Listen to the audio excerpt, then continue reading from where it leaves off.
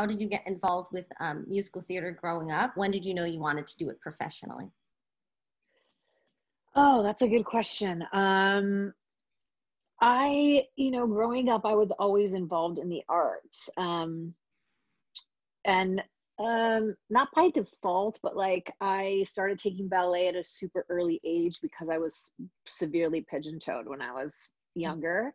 So, I had a physical therapist that said like to put me in ballet. I was in ballet, in dance classes, I played violin and piano, and then I was in like children's theater groups and stuff like that. And I always loved it. I always, had a great time. But it wasn't really until I was in high school that I was introduced to the idea of doing theater as a career. And partially because I grew up in Southern California, where there's theater around, but not like New York, and also when I was growing up, there wasn't as many opportunities for young people to be a professional, and now it seems like there's so many more opportunities for young people that like want to start working or what have you. But I was in high school when I really fell in love with musical theater, and when I really set my sights on New York and wanting to be on Broadway. Awesome. And so you were a part of the original company of Wicked as the standby. Yes. What was the audition process like, and like how did you get casted for that show? Yes. Okay. So I had heard of this show called Wicked, long before it had come to Broadway. Because I was friends with Stephanie J. Block, who we both grew up in Orange County. And she had done all the original workshops and readings that they had done in LA here. And so I had heard about it a little bit. And I was actually, my first audition for Wicked was for the role of Nessa Rose. And I didn't get that. And I was actually originating and developing another show called Brooklyn, that we were in our out-of-town tryout at the same time that Wicked was doing their out-of-town tryout in San Francisco. And I remember talking to Stephanie, and she got the news that she was cast in this musical with Hugh Jackman called The Boy from Oz. And so she said, because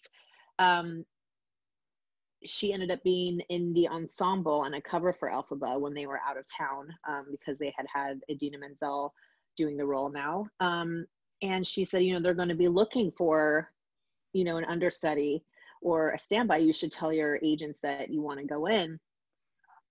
And so I told them about it, and they brought me in. And I had an initial audition, which was just me singing my own song. And then they brought me back with material to learn, which was Defying Gravity, a portion of Defying Gravity. And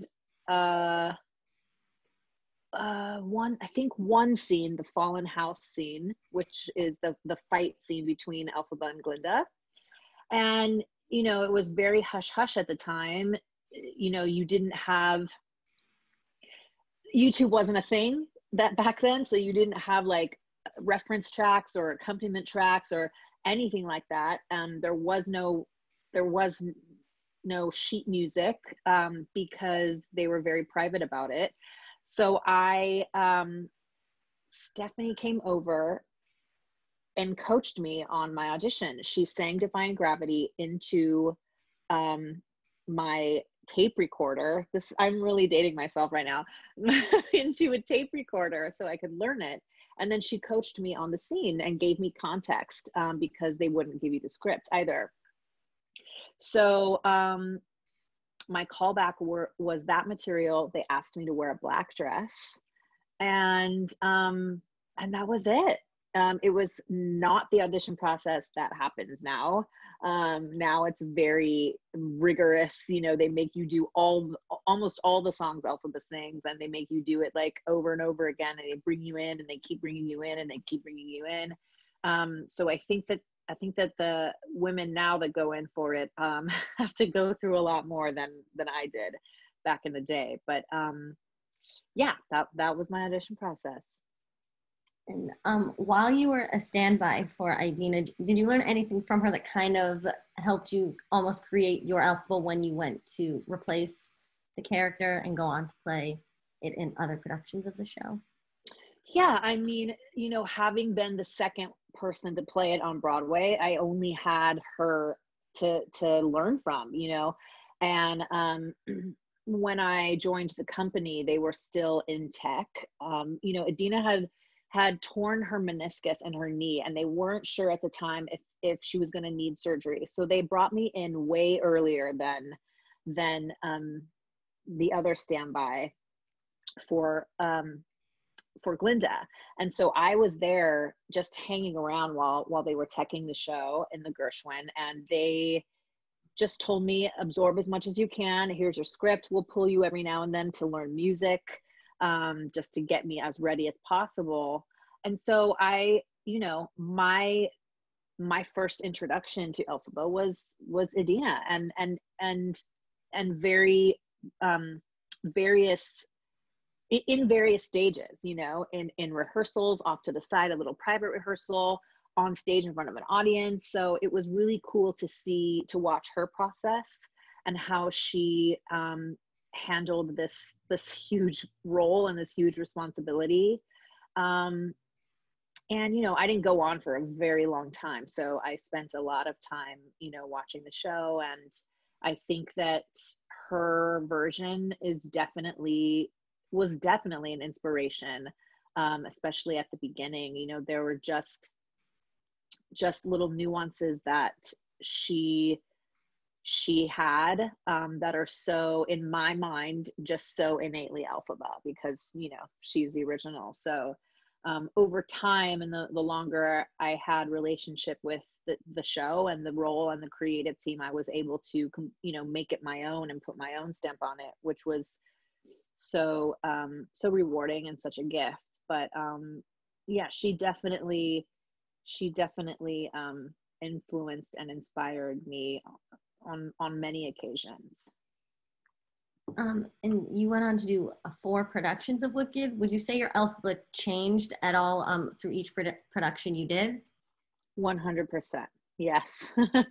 Yeah. You know, yeah, it's two-parter of the reasons why. I mean, I am a very, and, you know, I didn't go to school for musical theater. So at the time when I was doing Wicked at the very beginning, I was 25 years old. I was very young, and I don't, no pun intended, but very green. Like, I didn't have a lot of experience. And so when I would leave to do other things and come back, I had grown as an artist and as a woman. And so, of course, as I had more life experience, you know, my perception and my version of Elphaba grew as well, and had more depth and more nuance. But also, you know, I'm a very, I try to be as present as possible and to really take in my scene partners every time. And so with a completely different cast every time, your performance is going to inherently be different, because you're reacting and responding to different people and different perspectives and point of views and different emotions. And so, you know, I can say I was honestly blessed enough to be in all the companies that I was in. They were all just like amazing. So, yes, over the years, over the 7 years I did the role, my Elphaba definitely changed. And I know a lot of Elphabas talk about their no-fly shows, because sometimes it can be quite the experience. Did you have any no-fly shows that kind of stick out? Yeah, I did. I definitely did. it was, I haven't had that many, possibly 2. And, you know, no one really, I have to be honest in saying, like, by the time it happened to me, I had only been the standby on Broadway. And then I went and did the San Francisco stop of the national tour for 6 weeks. And so my experience is that up until that point, that had never happened on Broadway, but it happened on the tour quite often, as from what I heard. And so I had never really rehearsed what was supposed to happen at that time, other than I knew how to let myself out of the levitator. Mm-hmm. And I knew to walk downstage. But anything other than that, I didn't really rehearse. And I know I did one show in LA before we went to San Francisco as my put-in. And I had like family and friends at the show, and I didn't go. I wasn't moving forward, and then I knew I wasn't going to go. And so I was like looking out of my peripheral vision into the wings, and I saw the crew guys telling me, like motioning to behind their back to say, like, let yourself out, let yourself out. So I let myself out, and I walked down stage center. And then what I didn't know is that the cast was going to get on the floor and like sing that "look at her, she's wicked" down from the floor with their arms up to make me seem like, you know, I was flying. And I remember my boyfriend at the time, he had seen me in the show before, but his family was there and they didn't even know, you know, I was so disappointed, you know, and I'm like, I'm just so sad that like that we had some tech problems, and they were like, what are you talking about? Like, which part are you talking about? And they didn't know because they just didn't know what they were missing. And so they enjoyed it just as much. But yeah, that's the most memorable no fly. It might have happened to me one other time, but that's really the only one that sticks in my mind. And then you closed the company of Rent. Yes. 2008. I know you said that you auditioned for the role actually multiple times before you got casted. What was your reaction when you were finally offered the role to close the company? Oh, it was a little bit of disbelief. Like I had never been offered something without auditioning for it. So that in itself was a big deal for me. But then after so many years of loving the show and, you know, wanting to be Maureen, and also my connection, you know, with Edina and having her be the first one, and then the opportunity to be the last one on Broadway, it was just extremely humbling. It really was. And one of many dreams that have come true for me. Awesome. And so the final show was filmed for the DVD. Did you guys get any sort of practice with the cameras, or how did that work? Yes.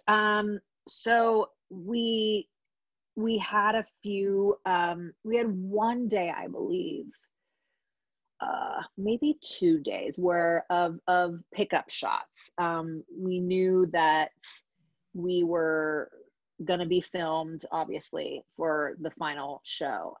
But there were certain shots that they wanted close-ups or on-stage shots for that they wouldn't be able to get in the live performance without disrupting the show. So there were certain pickups that we got. And so that was really the only time that we rehearsed anything. But the show was the show that we had been running for, you know, I think all of that final cast, we were all together for like 3 months. So we didn't have to change anything or adapt anything really, other than those very, you know, what I'm talking about is there's a couple times where like you can tell the camera's on stage with us, those moments. The rest of it was like from the closing night. So there was nothing that we had to like reblock or change. And was there a specific moment in the show that the last show that really felt like, wow, this is it. This is the last time we're going to play these characters? Uh, yeah, I mean, the whole thing, I feel like that whole day and that whole week was insane. But that day before the show, you know, we had planned on at the end bringing on the original cast, and so we had to rehearse that with them, and it was really that opening when we all run on stage and Mark starts saying his lines. I will never forget that feeling, because we were greeted with a tidal wave of sound and energy, and I was just crying already at the top of the show, because it was just so beautiful, because so many, you know, so many cast members from the past and all of our family and friends and fans from New York, you know, fans of the show, and Jonathan's family, and, you know, every Roger, Mark, Maureen, you know, they were just all there, and it was an electric, beautiful night. But that moment, there were so many moments, but that particular one when we all ran out was like, whoa. I don't know if I've ever felt something so like electric. And Rent it's had such a huge legacy ever since it closed. It resonates with so many people. Why do you think it has continued to inspire so many people after all these years? Mm.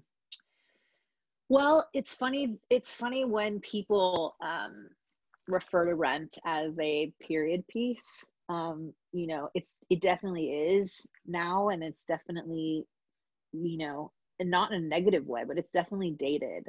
But I think that the concepts, the words that Jonathan wrote are universal, and they're timeless. And I also believe that these characters are very human, and very flawed, and the fact that these group of people came together to form a family at that particular time in their lives, I think so many people can relate to that.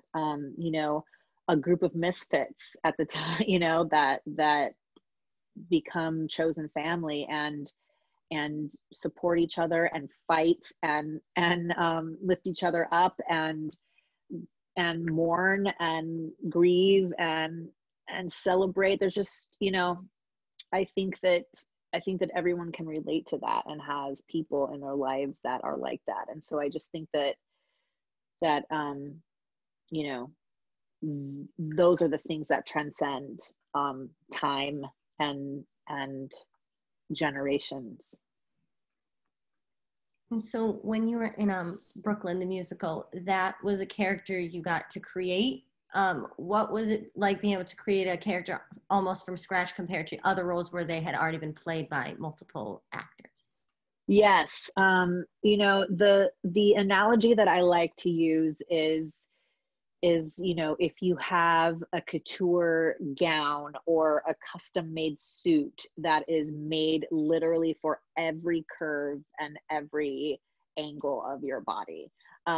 And that's what originating a role is. It's really being involved in, you know, in keys of songs and the way that you sing it, you know, the way that you emote, and the way that you execute is documented. And, you know, there are, if you're lucky, you're involved in a creative process that you're allowed space to contribute, meaning your opinions, and that's invaluable, and that you don't get all the time.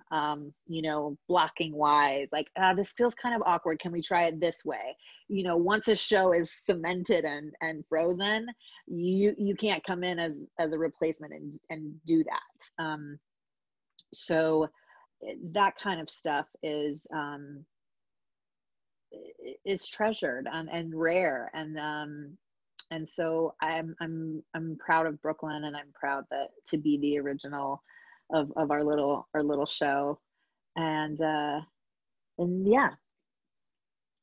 Awesome. And one of the most recent roles you played was Trina in the Tour of Falsettos. Falsettos is it's a very complex show, and Trina's very different from all the other characters, most of the characters that you've played. What was it like jumping into that show? It wasn't a nightmare, but in a good way, in the sense that, like, you know, this was the shortest amount of time I've spent learning a brand new show. We learned the entire show and teched it in 2 weeks. You know, we had one day of we had one day of music, and then we blocked all of Act 1 in the first week, and one day of music for Act 2, and blocked all of Act 2, and then at the very end of the week, beginning of the next week, went to our first city and teched it. So it was incredibly fast, especially that music is so intricate, and that it was a nightmare, but we did it. And then, not to mention the cube and the blocking, and it was it was just incredibly hard to not know the words and hold your pages, but while we were moving pieces of that cube and all of that. But the creative team was so prepared and so patient, and we did that. Like, we literally talk about that all the time, of looking back at that rehearsal period into tech in our first city going, what the heck? I can't believe we did that. And yes, I was just now editing myself, so I wouldn't say a bad word. But then, you know, we had an amazing time on the tour. We all got very, very close. And yeah, Trina definitely was a different role for me, and not necessarily a role that I was drawn to, but she didn't fall into my lap. I mean, I auditioned, but I'm glad that our paths crossed, because I had an amazing time playing her. Did you have a favorite moment in the show to perform? It might be Feel All Right for the Rest of Your Life. You know, all of us do, and while they're racquetballing, and Mendel and Trina are in their workout clothes, and the lesbians are doing their, you know, their thing. I loved that moment, that because we all had our own things going, and then the fun at the end. What else did I love? You know, I did love the sentimental, sad moments as well. And I really enjoyed my moments with my son, my onstage son. You know, I'd never played a mom before. So to have these young spirits, like, to connect with them as an actor on stage is something that a gift from that time that I will treasure forever, because it was very, very special. Nice. And you've done a lot of really awesome out of town shows like Evita and In the Heights. Do you have a favorite show that you got to do? Ooh, that is hard, Jess. Okay. Well, I've had, that's so hard, because they've all been gems, if I'm being honest. I will say that the two that stick out, I can't do it. Evita was a dream come true for me. And to collaborate with my longtime friend, Matt Logan, who was our director and also scenic designer and costume designer, that was a dream, you know, bucket list. But the two roles that really stick out, oh my gosh, three, because oh my gosh, this is too hard. I loved Marilee, Re-Roll Along, that I did in Boston, working with Maria Friedman, and that cast was insane. Mary was also a departure for me, as far as the type of character, and I really loved creating her. But also I got to originate a role in a Michael John LaChiusa show, which was, yeah, I mean, sign me up for anything that man does. And then also Lempicka at Williamstown. You know, we were supposed to be at La Jolla Playhouse last spring, but the pandemic happened. So I've been involved with that show for a while, and you know, I would like more audiences to be able to see that show and to get to know Tamara. So I'm sorry, I know they're all my babies. I can't choose one. And then for stage dooring, that has become a very big part about when you see a show, to stage door and meet the cast after. Have you had any stage door interactions with fans that stuck out to you that are memorable? I love them all. You know, I'm never going to forget the first time I went to New York and I saw Rent, which was my first Broadway show, and waiting at the stage door and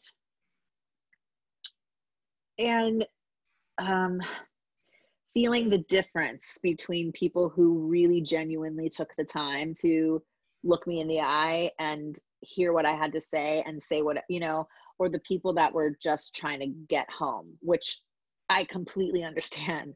But I remember how it made me feel. And I vowed, like, I never, ever want to make anyone feel that way, even if I've had the worst day of my life. So there were times that when I felt like I couldn't give somebody the energy and the time that they deserved, then I wouldn't do the stage door at all. You know, because I never wanted to make somebody feel like they were inconveniencing me or that I was irritated. But you know, I really value, and I take a long time at stage doors usually because if someone has spent money to come see me in a show and then wants to share with me after how my performance made them feel, or share a story with me or get a picture with me, it's the least I could do. And so I appreciate those moments, and I treasure them. And I haven't really had any bad experiences. I mean, a couple times people mean, the flip side of that is, like, I think people have spent, you know, 2.5 hours watching you and they feel like they know you. And so the familiarity of, like, taking your arm and, here, come take a picture with my daughter. And you're like, excuse me, why are you pulling me? or, oh, you sounded a little, you know, just like wanting to be real with you. Or like, you sound a little tired today. Everything okay? And you're like, yeah, everything's okay. I'm tired. You know, so sometimes it is a little like, did you think about what you were going to say to me before you actually said it? And I don't think anyone ever meant any harm, but, you know, we're sensitive people. And so sometimes you're like, oh, great. They thought I sounded like crap the entire time. But I haven't had any bad or crazy experiences really at the stage door. That's good. Yeah. So stepping away a little bit from your musical theater, your album, Revelation, which is really awesome. What was the process? Thank you. You're welcome. What was the process and the journey of creating that album? I had always wanted to write music. And when I was younger, I did a lot. And I was always just really afraid. I would kind of self-sabotage myself, and judge judge the result before I even began it. And so I heard a friend of mine's album, and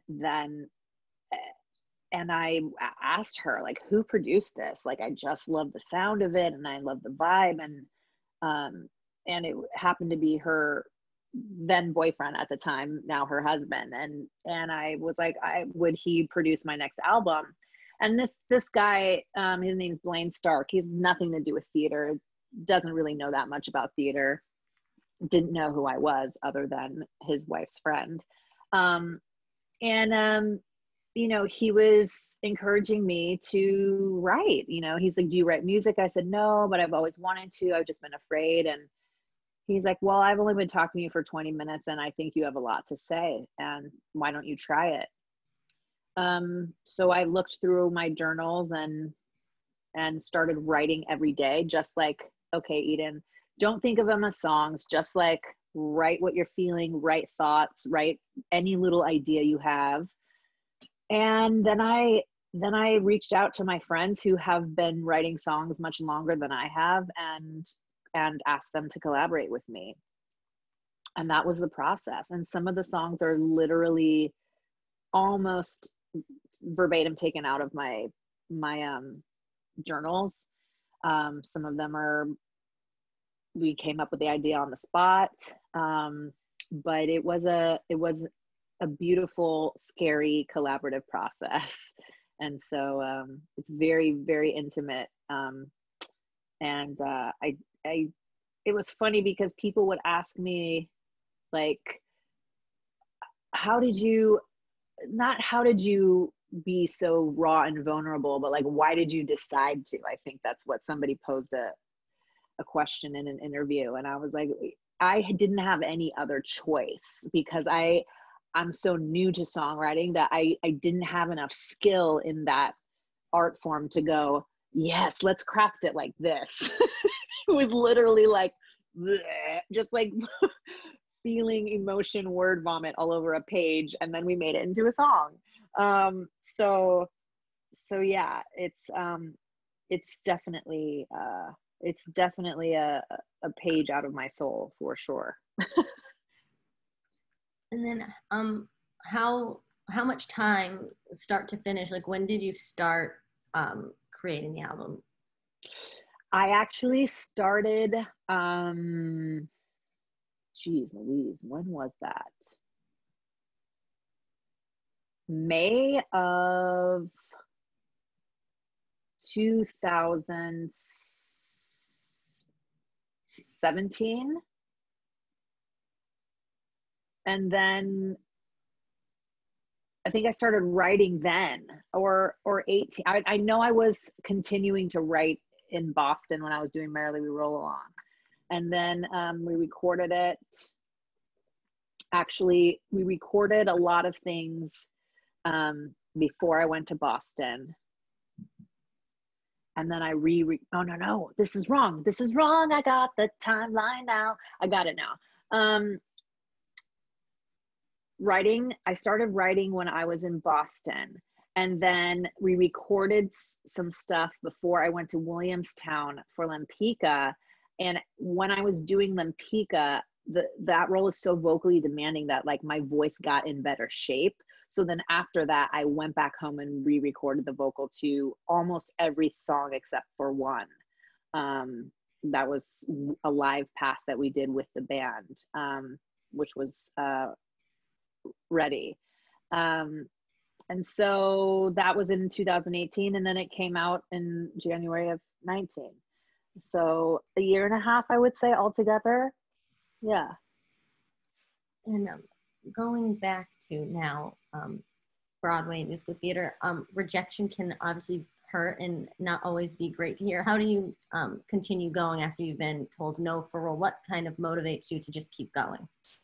Yeah, that's a great question. I feel like I'm just going to speak from my experience, when I was younger and was new to the industry and new to New York, like rejection didn't really bother me because I was just like, wide-eyed and just so excited to be there and excited to audition. And then once I had like some success, whatever you want to call success, I started working a lot.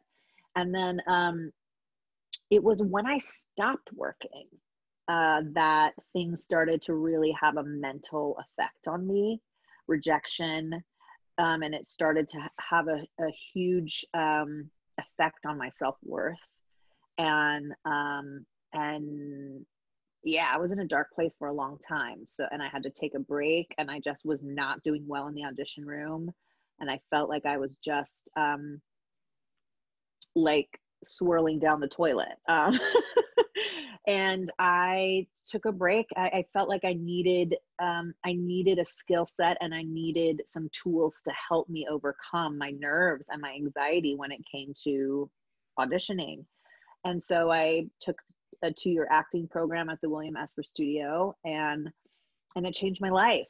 And it changed my perspective because I really believe in, what's meant to be yours will be yours, and it's not going to pass you by if it's meant to be you. And anything beyond that doesn't concern me. I also have learned, having been in the business for so long and having people who, were coming up in the business at the same time I was, and now are successful agents or casting directors. I have had really intimate conversations. I've talked to them about all of this, and the truth of the matter is they're on your side and they want you to do well. And so, it's not personal if you don't get it, and it doesn't mean you're not talented, and it doesn't mean you're not good enough. It just means that this one wasn't for you. And so I try to keep that at the forefront and put my energy on. All I have control over is preparation and going in that room and showing them who I am and what I can bring to this character. And beyond that is none of my business, unless they give me the job. And then lastly, I like ending with some advice that for future performers. So if you could give advice to people who want to have a career in musical theater, be on Broadway one day, what would it be?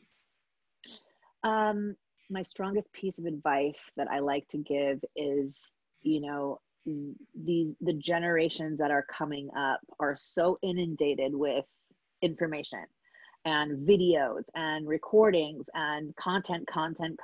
And it's easy to compare yourself to other people. And it's easy to lose yourself in that and trying to be like this person or trying to be like that person. And, when we are all given a specific set of gifts that make us stand out from everyone else just automatically. And so instead of trying to be the next, Sutton Foster or the next Audra McDonald or the next Erin Tveit, it's like, be the first you. And yes, you can be inspired by, and you can, strive to be like, whoever. But I feel like more and more I see young artists losing their sense of self and not really knowing who they are and what they have to offer. And so I really try to encourage young artists that I work with and coach and do master classes for to get to know yourself and spend some time getting to know you, so that you know what you have to offer, which is singular, and nobody can take that away from you.